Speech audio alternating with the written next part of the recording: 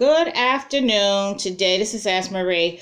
I saw an article in the Old Black Church magazine about a pastor's wife that's well known who has received an eviction notice from a church parsonage in that her husband, who was a bishop, passed away this past June in New York, Bishop Roy E. Brown. It seems as though that this parsonage was owned by the church. So the church, being the landlord, has decided that the lease has expired on the day that her husband died. Now, Pastor Brown has been a pastor for that church over 40 years that I know of. And it was apparently assumed, that the church would take care of his wife should he pass away. Now, I don't know if he made any preparations in writing as to what should happen with his wife and the parsonage and all upon his death, but the church did not assume what was not apparently in writing, and they have decided to have her evicted by August 26th. That's today. This notice was sent to her August 15th. Now, that's just a wake-up call for pastors' wives, bishops' wives, in that you have to kind of think about what your future is going to be like should your husband suddenly not be there or whatever when he's no longer a pastor of the church. Now, there's always two sides to the story. The church has to make preparations for a new pastor. Church can't continue to go without a pastor. So if there's a new pastor, there's probably a new pastor's wife, a new pastor's family that's probably waiting to move into that parsonage, because the church is required to take care of their pastor and his family while he's living.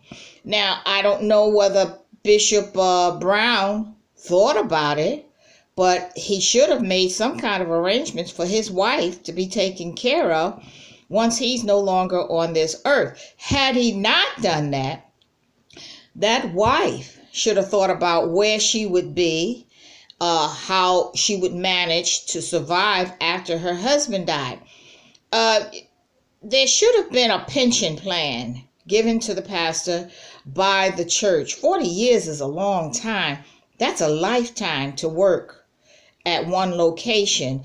And he should have had some kind of a pension plan that included his wife. Maybe not the children because they're grown now, but it should have definitely included his wife. She has decided that she's not going anywhere. I don't know what the final results will end up being. Just as I know Bishop Brown myself, this is something he would just not prepare for.